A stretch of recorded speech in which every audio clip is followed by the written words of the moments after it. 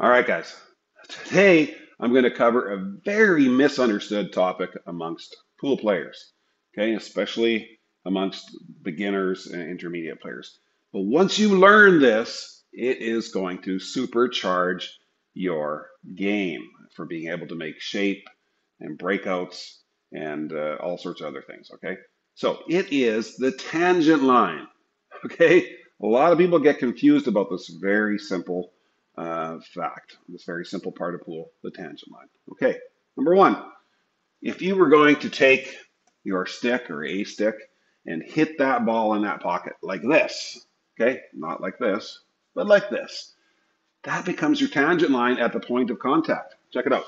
So I was to go like this, okay, right there. This becomes my 90-degree tangent line, all right, at the point of contact, all right. I have a simple template here. Okay, going to point the arrow to the pocket, right to the center of the pocket.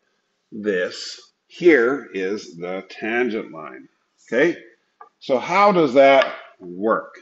Well, as long as I hit this with a sliding cue ball, in other words, the cue ball is not going forwards or backwards, it is sliding. It is going to follow this line here, the tangent line, okay? 90 degrees. It doesn't matter now, this is important, pay attention. It doesn't matter where the cue ball is. It could be here, could be here, here, here, here, here, or here, or here. It doesn't matter. The tangent line is tied to the object ball and the pocket. Okay, as long as this cue ball is sliding, it is going to follow the tangent line. Okay, here's an example. I have a slight cut, so the cue ball is obviously going to go this way. It's not going to go this way. If I was over here, the cue ball would go this way on the tangent line. I'm going to hit this with a sliding cue ball, and I'll explain more about that in a minute. And we're going to follow that tangent line. Okay, you see the cue ball followed this line, hit here, and came out here. Okay, let's talk about the sliding cue ball. All right, if you are within about 2 feet of your object ball to the cue ball, the sliding cue ball can be achieved simply by playing a pure center ball shot. Remember, when you're playing center, it is the bottom part of your tip actually that is making contact with the cue ball. So make sure that the contact point of your tip is actually center on the cue ball. That will create a nice sliding motion, okay? So this is a little less than 2 feet. I can just aim a firm, medium to firm shot, playing center ball, and we will follow that tangent line, okay?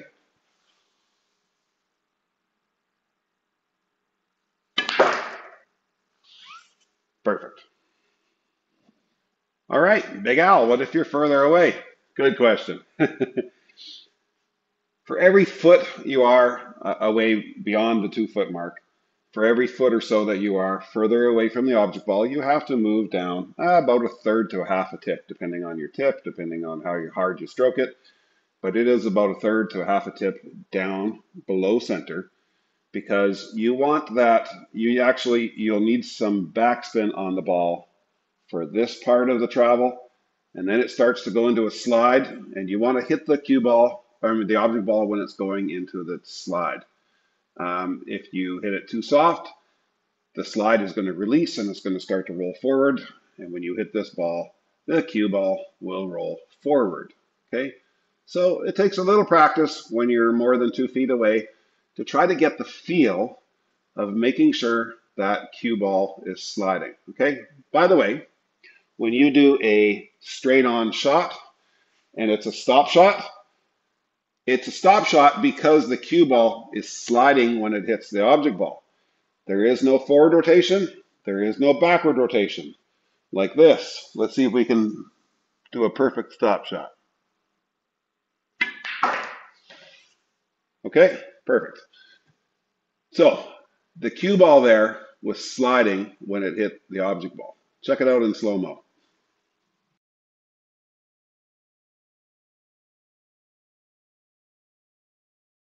You see, I have a longer shot now.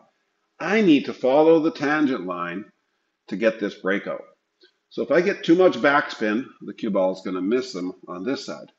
If I have some forward rotation, it's going to miss the breakout on this side. But if I can get that cue ball to slide as I hit this 13 ball, it will follow the tangent line right into the breakout. Check it out.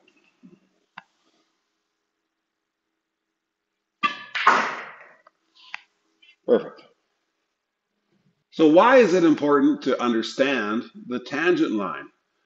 Because you can manipulate the cue ball, especially when the cue ball is away from a rail, you can manipulate the cue ball to go ahead of the tangent line or behind the tangent line.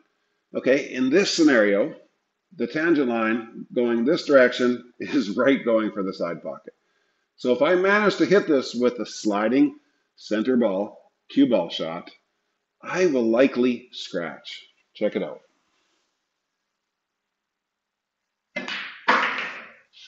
Okay, so how do we avoid the scratch? Well, if I want to be on this side of the side pocket, I'm just going to play above center. Watch.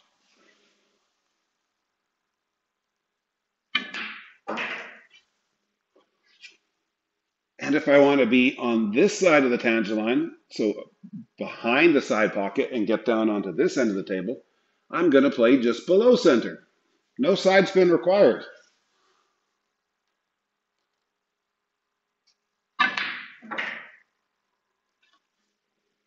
All right, and when you start to understand the tangent line, which is the number one thing, you can start manipulating a little bit with some side spin and stuff like that. So I know that if I hit this above center, the cue ball is going to hit on this side of the tangent line, probably right about here. And if I want to get down a little further, I'm just going to play some right spin on it. So this is what it looks like.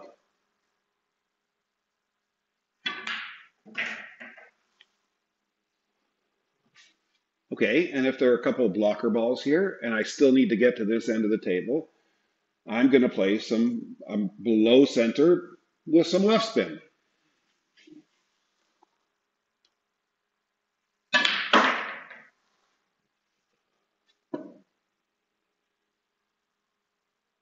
All right. Okay, guys, and here is an important shot for tangent line training. I see that if I take this 13 to the corner, and if I just slow roll this, I am likely going to scratch in that quarter pocket. So I see the tangent line, and you know, if you're learning this, you can actually get up here with your Q2 and visualize putting it in like I did at the beginning, and you can see the tangent line is right here for this chalk right here, okay? So if I play the tangent line, cue ball is going to come towards this chalk and just come right into the 8 ball. I got a large margin of error. I just can't overhit it. All right, but I need to make sure that the cue ball is sliding when I contact this 13 ball. It's not that hard. If I get too much backspin, the cue ball is going to come over here and back out. Don't want that. Okay, if I get too much forward spin, the cue ball is probably going to miss on this side of the pocket, but it's going to come back out because the forward spin is going to help accelerate it. So I just want to play a nice soft tangent line shot. And even if I'm off an inch on either side of that chalk, I'm still going to have a shot on the 8 ball. Okay, so let's do a softer tangent line shot and watch what happens. Okay, we hit right where the chalk was, and we have a great shot on the 8. All right, guys, another crucial shot to have in your arsenal of shots. It's the stun slide over shot. Okay, I don't have much angle on the 13, just a little bit. So if I hit it with a sliding cue ball, we should follow this line here and come out to the center table to have a nice shot on the 8 on the side. Why don't I go forward? Because I don't want to make contact with any of these blocker balls because I don't know what's going to happen. Why don't I go backwards? Because I don't have a shot on the 8 to those corners. Okay, so a nice little slide over shot is the perfect shot to get out here. It does take a little practice to get used to because if I'm a little above center on this shot or a little bit, if it's going forward when it hits this 13, it's going to go over here. And if it's kind of going backwards, it's going to go, I might scratch. Okay, or it's going to go on this side of the 8 at the very least. So it is a good shot to practice. Let's see if I can get a perfect little slide on this shot. Medium pace on this because I don't have much angle. Okay, that's not too bad. We still have a nice shot in the side pocket. I was trying to get here on this line. So as you can see, I went forward about this far off the tangent line. So which means when I hit that stun shot, I was just a hair above center on the cue ball. So the cue ball had just a little bit of forward rotation by the time I hit the 13, but it still worked, and it's a good shot to practice.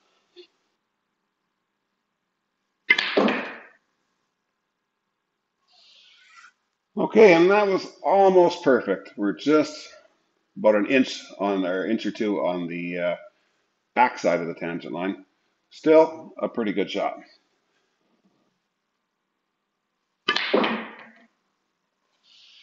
Okay, and that was a perfect tangent line shot. It did fall off the edge of my template here, but yes, it was going directly, perfectly for the tangent line.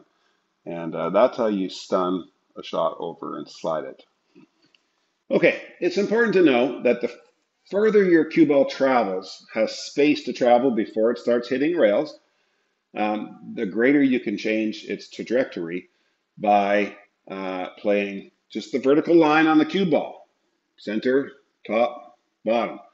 Okay, you can change its trajectory and get anywhere you want on the table by just playing that vertical line. When you're on a rail or close to a rail, you can't. Okay, you have to use spin to rub off the rails in order to create new angles and to get places that you're naturally not going to go.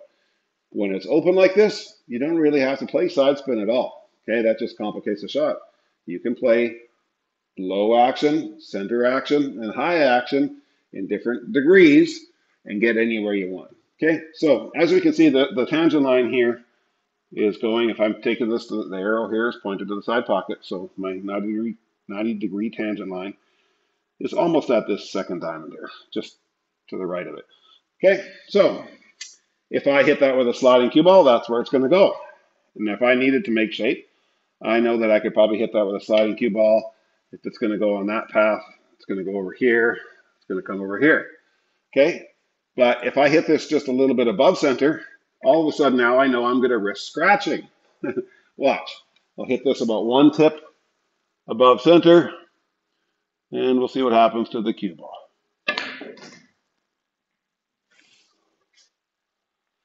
Okay, this time I'll hit it just a little above center, and we'll see if we can get a scratch.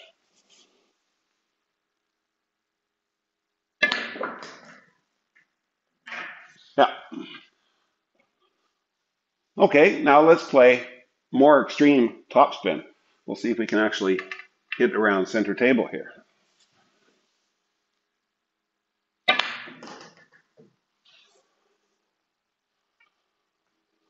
Okay, now we'll play just below center. So if this is the tangent line, we're going to come this way. We probably can get a scratch in the side if I play just a little bit of bottom.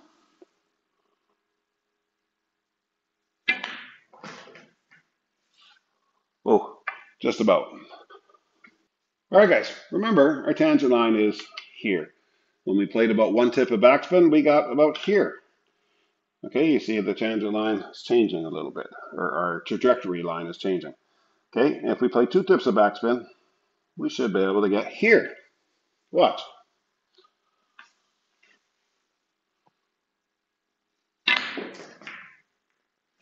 Okay, so we got the breakout. All right, guys, in summary, remember, the tangent line has nothing to do with the cue ball. It only has to do with your pocket that you're going to and the object ball that you're trying to get in that pocket. Okay? So this little template here, like I said, yes, you point this corner to the pocket. It shows you your 90 degree tangent line. It's the same thing, like I said. If you were to just take this stick or cue and try to hit it in this way, right at the point of contact, is your tangent line. Okay? Now, it is the same whether the cue ball is being hit from any of these positions, or this position, or this position, as long as you can still cut it in. It doesn't matter where the cue ball is, the tangent line is the tangent line for the object ball, as long as the cue ball is sliding when it hits it. This is even more crucial when you're hitting near straight in kind of stun shots. Okay, when you're cutting it very fine, it is less affected by whether the cue ball is sliding or not. Okay, so if I was to cut this here to the side, um, and I need to hit right there, it really doesn't matter at that point because I'm hitting so little of this ball. Whether the cue ball is sliding or not doesn't make much of a difference. Okay, but the tangent line is the tangent line. Okay, so when you can figure that tangent line out, that is your set point. Okay, then you know that everything above the tangent line can happen just by playing higher on the cue ball. Everything below the tangent line can happen from playing below center on the cue ball or getting a little bit of backspin on the cue ball while you hit your object ball. Okay, but your set point, it's kind of like in Celsius temperatures. 0 degrees is your freezing point. Everything above that is melting, and anything below that is freezing, and 100 degrees is your boiling point. Celsius is way easier than Fahrenheit for my American friends. Although you don't think so because you haven't learned it unless you're military, then you know what I'm talking about. Anyways, we'll talk soon, guys. Thanks for the lesson. See ya.